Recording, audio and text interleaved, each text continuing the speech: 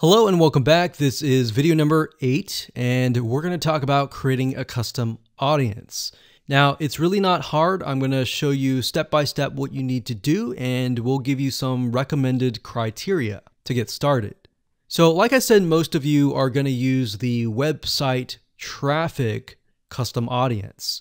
So I went ahead and just clicked on that one, and you're going to see this here. Now, Facebook might change the user interface, but the majority of the time it's pretty much the same.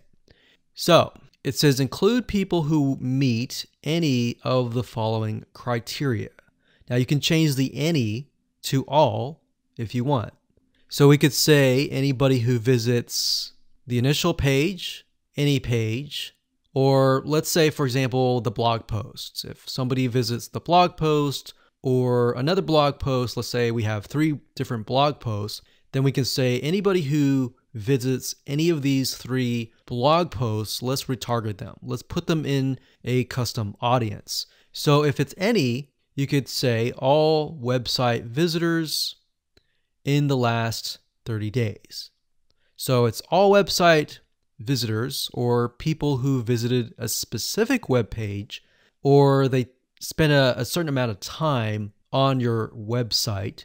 And this is really good to have just in case somebody visits really quickly and then leaves. You're most likely not going to want to create a custom audience to somebody who comes to your website and within 5 seconds leaves. You would rather create a custom audience of people who perhaps came, spent about 10 minutes or more, and then you could create a custom audience on that, because that usually means that they are interested in what you have to offer.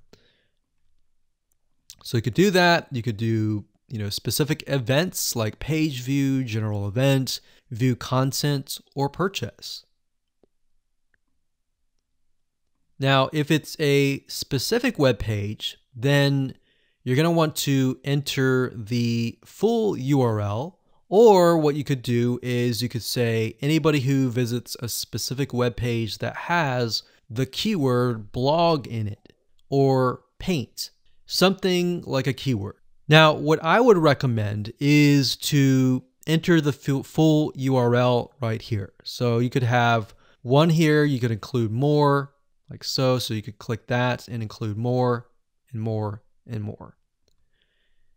Or you could say something like include people who meet all. So they have to have visited blog post 1, 2, and 3 in order to be considered part of that custom audience.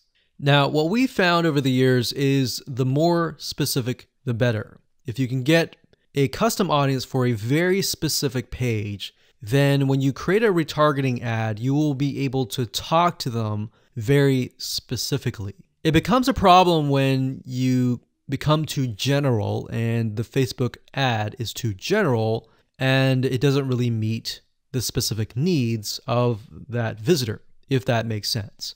Now, another question that you might have is, well, out of the 30 days, do I want to do 30 days, meaning anyone who visits the specific page in the past 30 days is going to be inside of this custom audience? Now, the maximum time is 180 days, so you could do 180 days.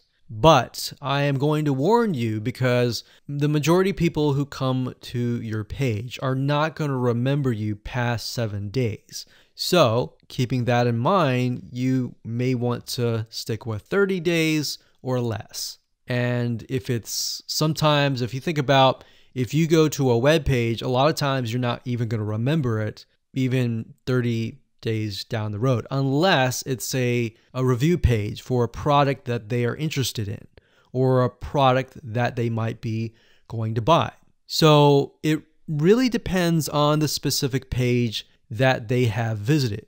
Maybe they clicked add to cart, but they did not purchase. If that's the case, they're most likely going to remember it. But past 30 days, that becomes an issue. And if that becomes an issue, your conversions are not going to be there and they might click spam, which can actually hurt your Facebook ad. So bear that in mind whenever you're creating these custom audiences. Now you can also exclude. So you could say anyone who visits these pages, but I don't want to include maybe the third blog post. So I want to say anyone who visits the first 2 blog posts, but we're going to exclude the third one.